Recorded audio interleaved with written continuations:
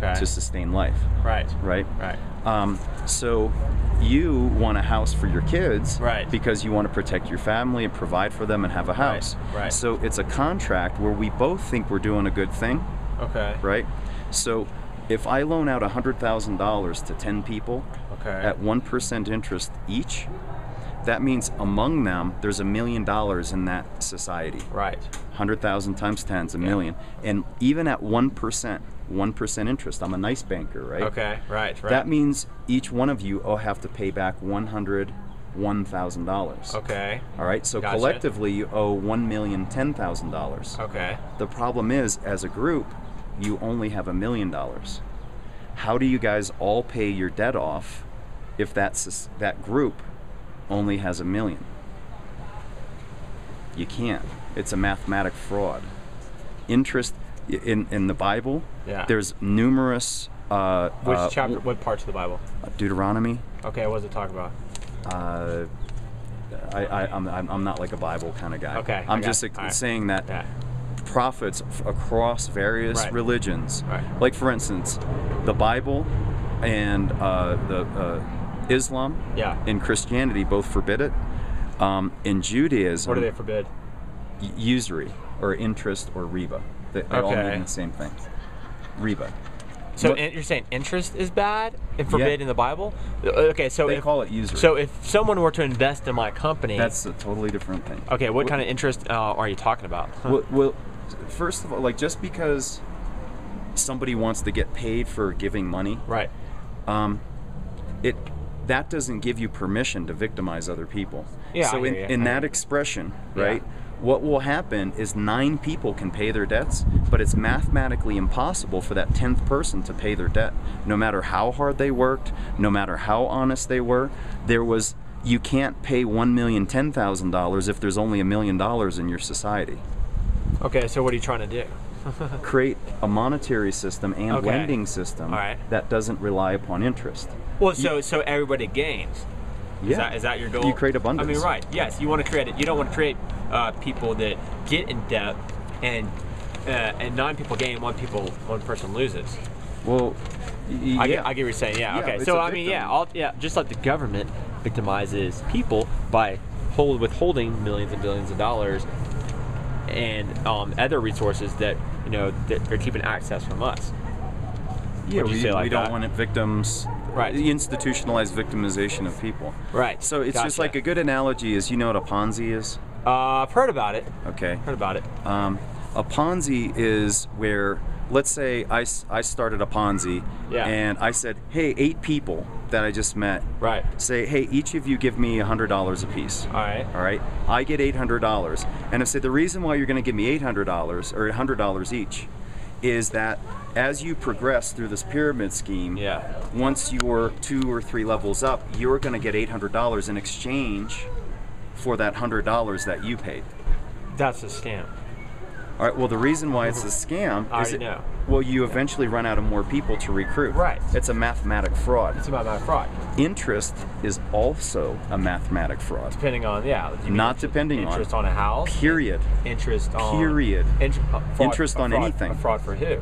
It's a mathematic fraud. The lender or the lender, the borrower. The borrower. It's impossible for all of the borrowers to pay back. Some of them can pay. But what if so I have a company, and what if I want to borrow $350,000 and I give back that in 2 years of time with a 25% interest? Okay. What if I pay back the money and the interest? Then it's not impossible. I'm not saying it's impossible for some people. Okay. I'm saying it's impossible for all of the people. So how would that be impossible for me? Well, just like in the Ponzi. Just in the Ponzi, some people get the $800. But some don't. Most of them won't. But for my case, I'm borrowing this kind of money, and say I become successful, what would be... If there's 10 people that do the exact same thing as you is, like you know how earnest you are and say, I'm honest, I'm going to make it happen, I'm going to make it happen. Right. It's mathematically impossible for all of you to make it happen. Absolutely right, because not everybody has the wisdom. And No. Now you're making it about the intent and the goodwill and the power of the borrower. How about the business plan? No, it has no. What does that have to do with? The availability of the money. How do you pay back $1,010,000 if there's only $1 million existing? But you create a business. You create a plan. Your business doesn't create money. But you have to earn the money. My product has money. No, it doesn't. It has to exist. The money has to exist. But if I open up 4 shops, that's good. The money has to exist. And you don't invent money. You have to earn the money. Right. And I borrow $325,000, and I open up 4 shops, and they sell, say, $500,000. You're making this an elaborate question. It's not so elaborate. Ultimately, the money does not exist.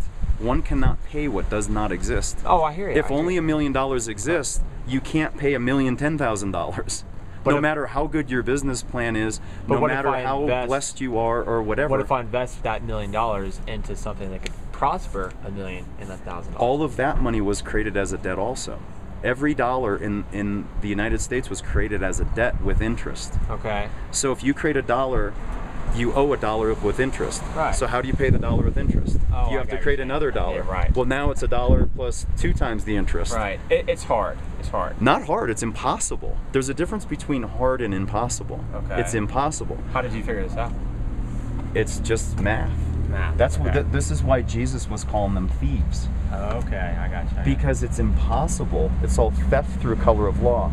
Because if 10 people get loans, right, one of them will absolutely mathematically, no matter what he does, no matter how qualified he does, there's only $1 million that exists. So you can't pay as a society $1,010,000. What if I bought? The money has to exist. What if I took out $100,000, bought a piece of property with that, and sold it for $250,000? Okay, where'd the $250,000 come from? The property. The $250,000 had to exist, and all of that $250,000 was created as a debt with interest. Coming from the buyer. Doesn't matter where it came from. Ultimately, it's a game of musical chairs. Okay. Right? That's a good way to view it. Right. No matter how hard you run, no matter what you do, no matter what sneakers you wear, no matter how much you pray, there's only 10 seats and there's 11 people looking for the seats. I understand. So what's your point? The point is we need to end that system because it's enslaving the planet. Okay, absolutely. Because there's only so many people with $10 million. And there's only so many people with $100,000. Is that what you're saying? No, I'm saying it's a systemized. The money has to be there. You're saying the money has to be there. It has to exist. Right. No, I can't put $100,000 into a property, and then if nobody buys it, they don't have the money to buy it, then it doesn't. That's confusing to me. Ultimately, like, whether you buy something or not buy, like keep it really simple. Right. You don't have to buy anything. Okay. All right. Every dollar, it says Federal Reserve note. A note is a promissory note, which is a loan. Yep. Like you have a promissory note to buy a house. Right. That's a mortgage. Right. You're promising to pay. Right. All right. Well, they give you a loan for $100,000. Right. But you have to pay back $250,000. Right. The $150,000 in interest was never created. Right. Oh, I understand what you're saying. So what do you do to alleviate that? Yes. Number one, you create, like, if you want $100,000, I create $105,000. Smart. Right? Smart. And then, because you levitate on that. Well, hold on. You create $105,000. Right. The $5,000 goes to pay the modern banking system. Okay. All right. You pay back $105. So the difference is you created $105, and the debt is $105. So it's sustainable. Under the existing system, you create $100,000, but you pay back $250,000. So the debt literally impossible. Exactly. I got what you're saying. Yeah. Yeah, you make totally sense. Yeah. How did you figure all this out? Just like you have your unique perspective, with that thing that you focus on. Right. This is what I focused on. Okay. All right. Because it's the most fundamental. That's why Jesus called them thieves. Yeah. Because we call them thieves for other reasons. They were stealing, just not money. They were stealing from God, and when you steal from God, it's the ultimate sin. Well, I mean, specifically, it's very tangible in this system. How, if a banker loans out 10 loans at $100,000 a piece, no matter what happens, he's going to get one of those houses back. Absolutely right. No matter how qualified those borrowers. It's a mathematical equation. And a mathematical equation works based on math, not based on faith. How much you pray, how much you're willing to do, how much interest you, how much skill you have. It's a mathematical equation, and because God created money, okay? God created money. He created the system of money. So, I mean, all money comes from God. Like technically, God's created, you know, the man to create this. Well, man created money. You know, man ultimately created money, yeah. but technically, it's just like governments in a way. Right. All money is an energy transformation transfer system. Right. So it's a way that I can transfer my commercial energy to somebody else. Right. And it just facilitates trades. Right. Right. And when it's done morally, meaning without usury, the way we're doing it, we just give it away. Right. Right. The other system's created as a debt with interest. Right. A debt with interest is a debt.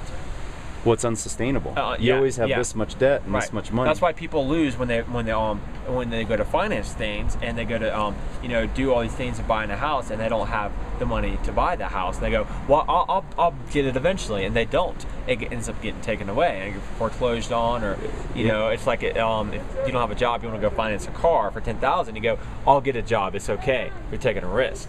Yeah, you know? yeah. Well, ultimately, if everybody had the best job, if there's 10 people that had the best job in the world, it would be impossible for all 10 of them to pay their debt. Absolutely, absolutely. Yeah. So absolutely, yeah. what it is, it's this contract where both people who believe they're doing a benevolent thing, the borrower and the lender, through this system, they both think they're doing a good thing, but it ends up creating victims with mathematic certainty. Right. So you want to take over the victims.